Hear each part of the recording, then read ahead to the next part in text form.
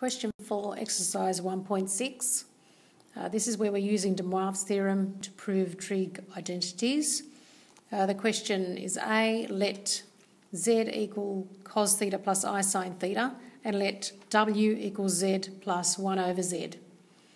Given that z to the n plus z to the minus n is equal to 2 cos n theta, prove this expression. Okay, so prove that w cubed minus 2w squared minus w plus 2 is equal to all of this. All right, now obviously we have to use this part of the question, okay, to help us get this side. So we're going to substitute z plus 1 over z into our w's on the left-hand side. Okay, so I'll just write the left-hand side down. W cubed minus 2w squared minus w plus 2. Okay, and I'm going to now substitute the w, z plus 1 over z, okay, into there. So we go z plus 1 over z cubed minus 2, again z plus 1 over z squared minus z plus 1 over z, because that's your w, plus 2. Okay, now we have to use our Pascal's triangle for this expansion here. Okay, remember the coefficients for a cubic were 1, 3, 3, 1. So let's do that expansion. So that'll be z cubed plus 3, reduce the index by 1, so 3z squared, and then start writing your other term, times 1 over z. Okay, plus, we're still there, so plus 3, next coefficient is 3. Okay, reduce that by 1, so you got z, and increase that by 1, so you got 1 over z squared. Okay, and then one more term, plus we cube the last term. So 1 over z cubed. Okay, that takes care of that much. Now we have to do this part. So it's minus 2, bracket, polynomial expansion. That becomes z squared plus 2 times z times 1 over z, and then plus 1 over z squared. Okay, and then take away the z, take away the 1 over z, and plus 2. Okay, now let's keep going. So we've got z cubed plus, this becomes 3z, then plus 3 over z plus 1 over z cubed. That's that much. And now we expand this one. So we got minus 2z squared. And then we have z times 1 over z is 1. So minus 2 times 2 times 1 is minus 4. And then minus 2 times this term is minus 2 over z squared. And then just write what's left. We've got minus z minus 1 over z plus 2. Okay. All right. Now we can group again. So we can take the z cubed and the 1 over z cubed and put them together. Okay, so I'm going to do that. It's going to be z cubed plus 1 over z cubed. Okay, which is starting to look like what we have on the right-hand side. Okay, let's keep going. We've got the z squared term. So we've got z squared here and z squared there, and there's minus 2 of a common factor of minus 2 in front of those. So we go minus 2 outside of z squared plus 1 over z squared. That takes care of those two. Okay, and then I look at my z terms. I have 3z, and I also have minus z, so that's 2z. Okay, so I've got 2z, and then I've also got 3 on z minus 1 on z. Okay, So when you factorise that, you get plus 2 bracket z plus 1 on z. All right, and don't forget, you've got minus 4 plus 2 is minus 2. And that is equal to the right-hand side.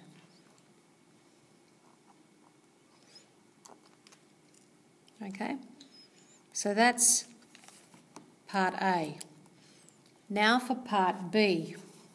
Okay, part B says, hence solve cos 3 theta minus 2 cos 2 theta plus 2 cos theta minus 1 equals 0 for minus pi less than or equal to theta less than or equal to pi. Okay, so for part B, this was part A, and now we'll do part B. So I'll move that up. All right, now for part B, we are given, all right, just remember we are given in the question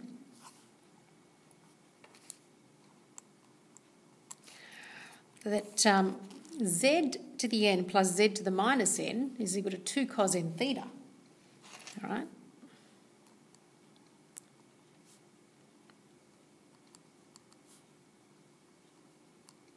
All right. Okay, so let's take the left-hand side and let's just write this whole expression. We're going to write this whole expression that we proved here. All right. And let's push that up a little. So we've got w cubed minus 2w squared minus w plus 2, okay, is equal to z cubed plus 1 over z cubed minus 2 outside of z squared plus 1 over z squared plus 2 outside of z plus 1 over z minus 2. Okay. Now we're going to use this expression to write these in terms of cos. Okay, so if you've got a 3 as your power, that's going to make that 2 cos 3 theta. Okay, minus 2 times, now you have a 2 as a power, so it'll be times 2 cos 2 theta. And then you have plus 2 times, okay, the power is 1, so put 1 into there to be 2 cos 1 theta, 2 cos theta. And don't forget minus 2 is still there. Okay, all right, so we have a common factor of 2. Let's take that out. So you've got cos 3 theta minus 2 cos 2 theta plus 2 cos theta minus 1. All right, and we're going to divide now. Now you see this expression here. All right, that is what the expression looks like that we're going to solve. So we need to get rid of that 2. So I'm going to divide both sides by 2. I'm going to divide all of this by 2 and all of this by 2. So divide both sides by 2 and you're going to get w cubed on 2 minus w squared minus w on 2 plus 1, okay, is equal to, divide that by 2, just get rid of that 2, so you just write the rest of the expression. That's in the brackets. Don't forget to write it properly. 2 cos. Okay. All right, now since we're being asked to solve that this expression here is equal to 0, that means that if this is equal to this side, then we can just solve this side equal to 0. So I will write w cubed on 2 minus w squared minus w on 2 plus 1 equals 0. We're going to solve that. All right.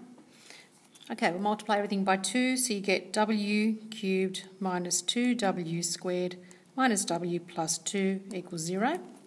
And now you can group in pairs. So there's a common factor here, w squared, the first two terms, w squared outside of w minus 2. And then you can write minus w minus 2 for these two terms. Factorise it with minus 1 outside. Equals 0. And then your common factor is w minus 2. And what's left is w squared minus 1, which becomes w minus 2, w minus 1, w plus 1 equals 0. Okay. So therefore, w is equal to plus or minus 1 and 2. All right. Now, we know that w is equal to z plus 1 over z as given in the question, okay, up here. All right. And that's equal to, okay, remember that's the same as z plus z to the minus 1.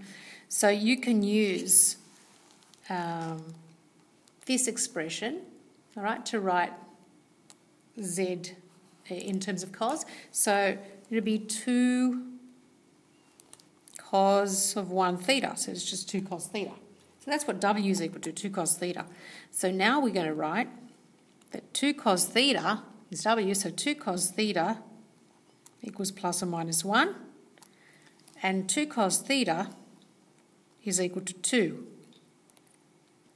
Okay, now we can divide by 2, so cos theta equals plus or minus a half, and cos theta equals 1.